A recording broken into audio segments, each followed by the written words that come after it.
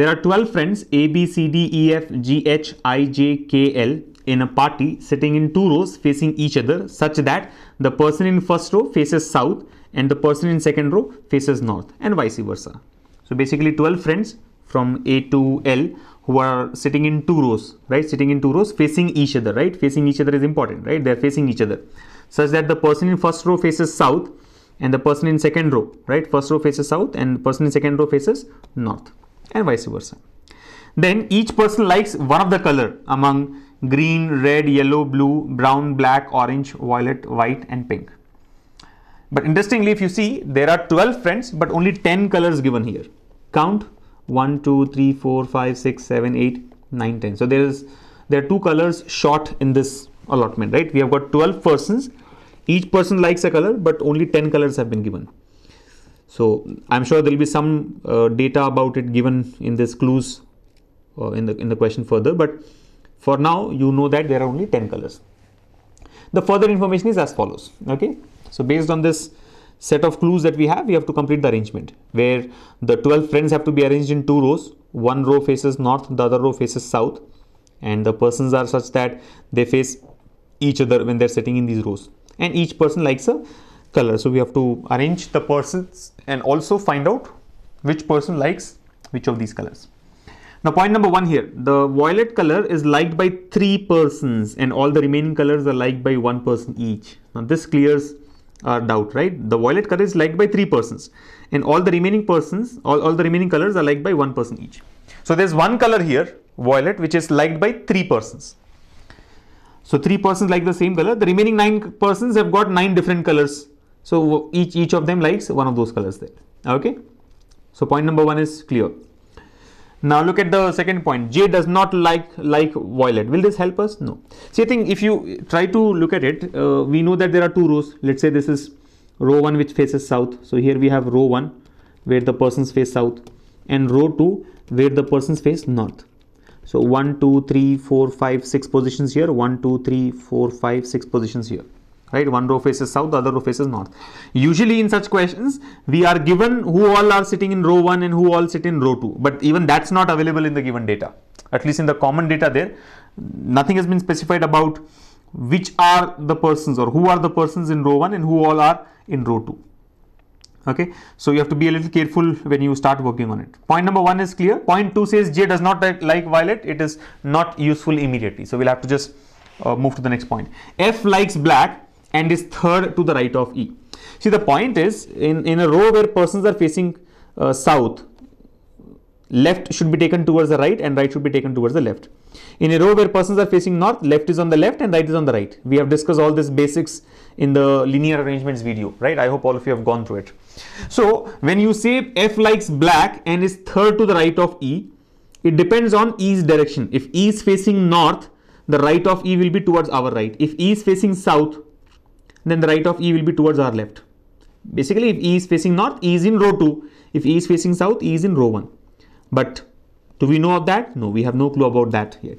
So this point, though useful, gives us some data, but it cannot be used immediately.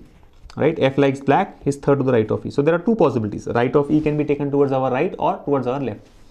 So we may have to come back and start with point number 3, but let us see if there is something more useful given to us, where we at least get to know where the person is sitting, row 1 or row 2. Point 4, B does not like pink or yellow and sits opposite the person who likes black. Now this again is not so useful immediately, right? B does not like pink or yellow and sits opposite to the person who likes black. Look at point number 5, A likes white and is third from the left end in the second row. Now this gives us a starting point. Point number 5. See what it says? A likes white and is third from the left end in the second row. A is third from the left end in the second row. So second row is very clearly known to us. Second row is that which faces north. I mean, persons here face north. It should come at the bottom. So A likes white color. He is third from the left end in the second row. So from the left end, A is third. First, second, third. A comes here. And A likes which color? White color.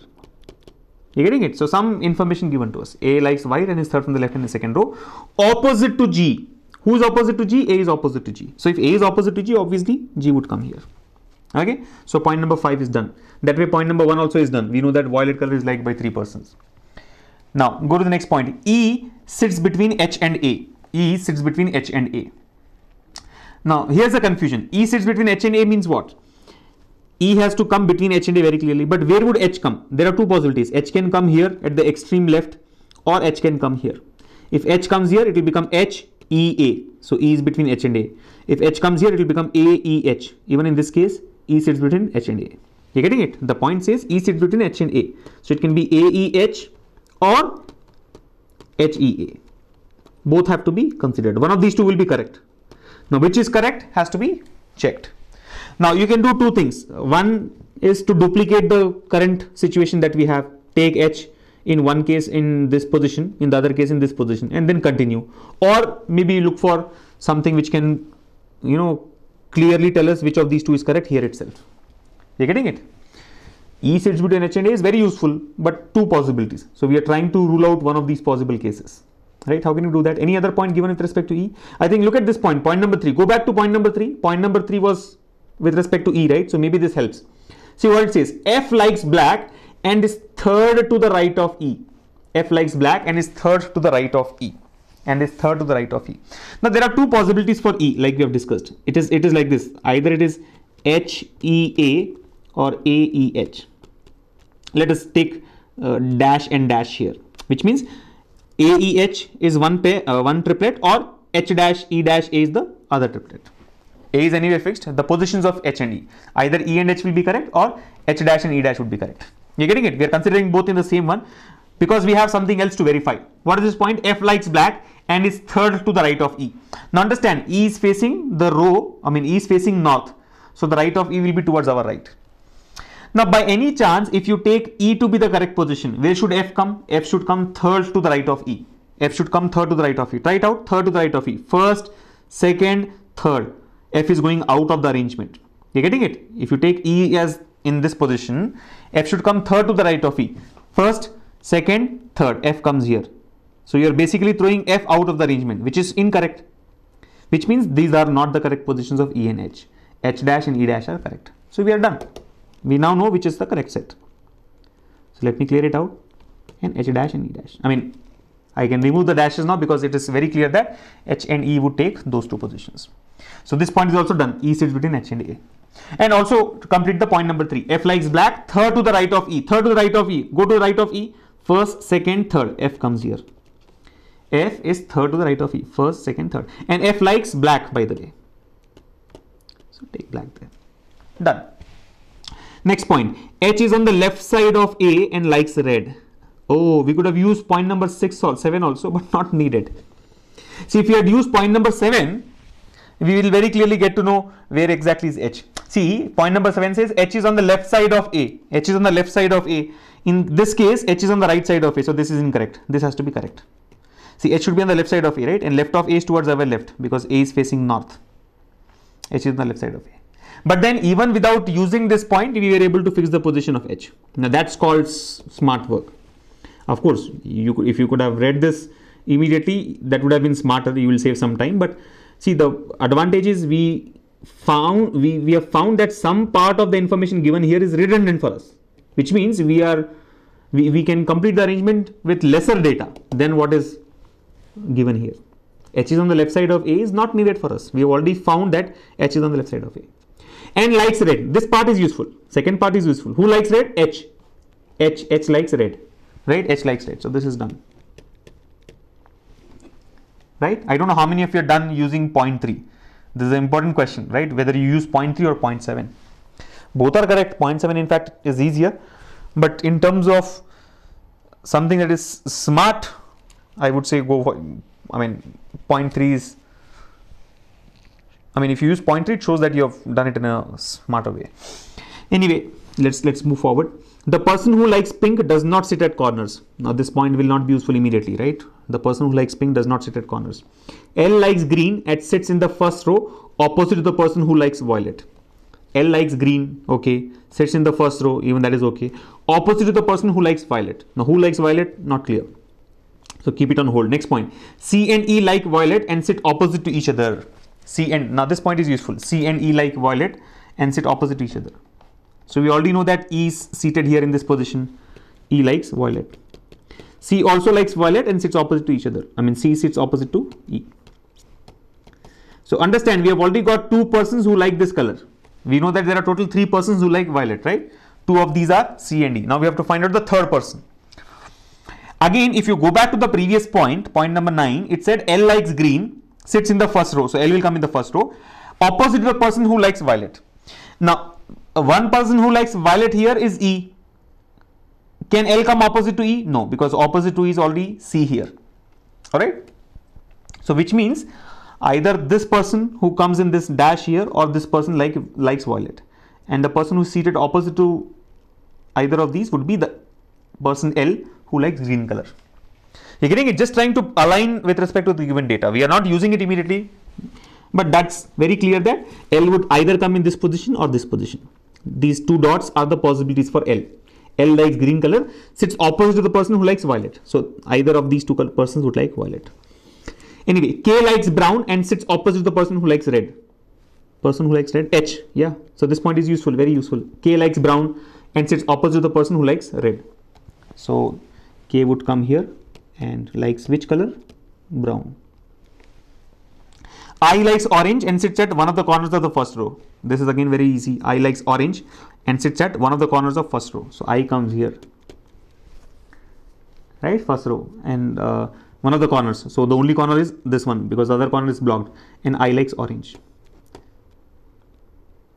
Now go back to our previous understanding. We had discussed that L like green sits in the first row opposite to the person who likes violet. Now you know that if L has to be opposite to the one who likes violet, it can only come in this position now. Earlier there were 2 possibilities, either this or this, but here we know that I sits. So L has to come here. L likes which color? Green color. And L sits opposite to the one who likes violet. So whoever comes in that position, in this position here, will also like violet. You getting it?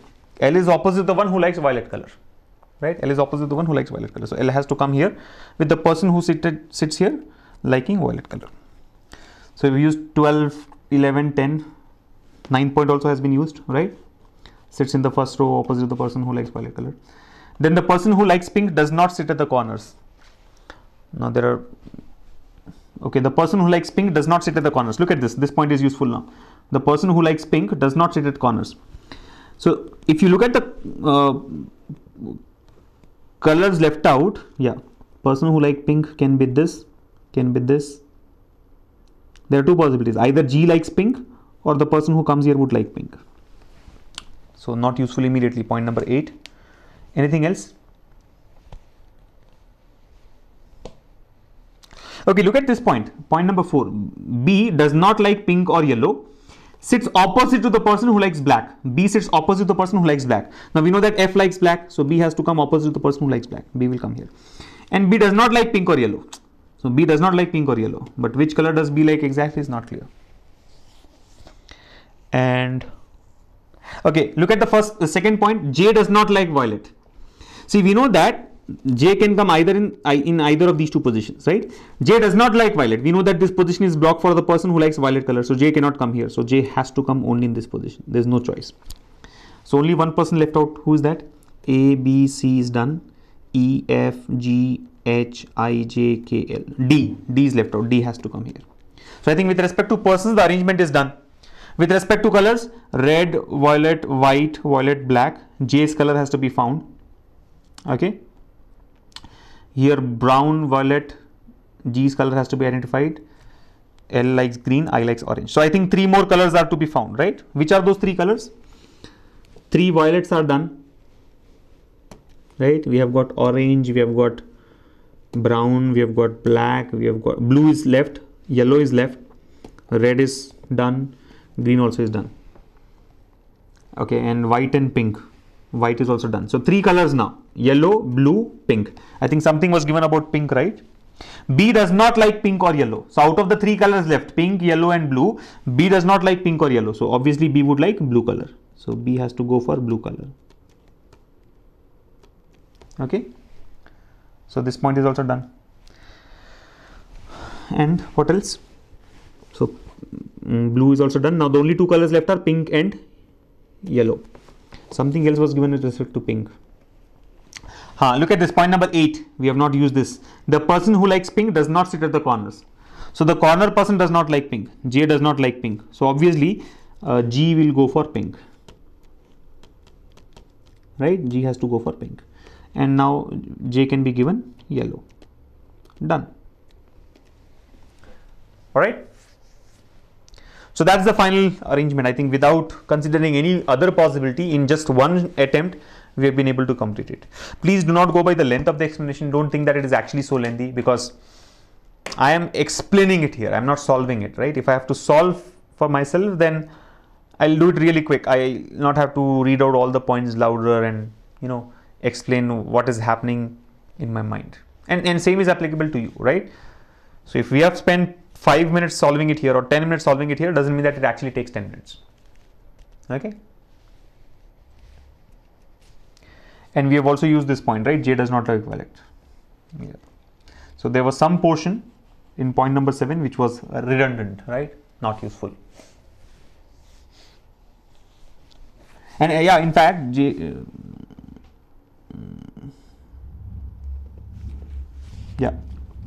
point number 7 had some part which is not useful. So shall we look at the questions now? I think 5 questions have been asked, but I'll have to clear this underlining and all that.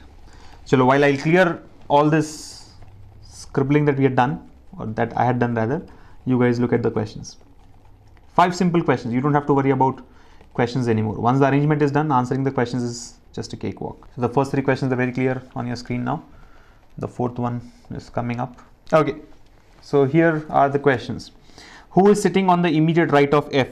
Immediate right of F. Be careful, F is facing north, so right should be towards our right. Immediate right of F is J, option 3. Who amongst the following is not sitting in the second row? Who is not sitting in the second row? A, E, J, B, F. A is there in the second row, E is there in the second row, J is there, F is there. B sitting in the first row, so B is the answer. Who is sitting opposite to the person who likes black? Who is sitting opposite to the person who likes black? F likes black. Opposite to F is B. None of these, right? None of these.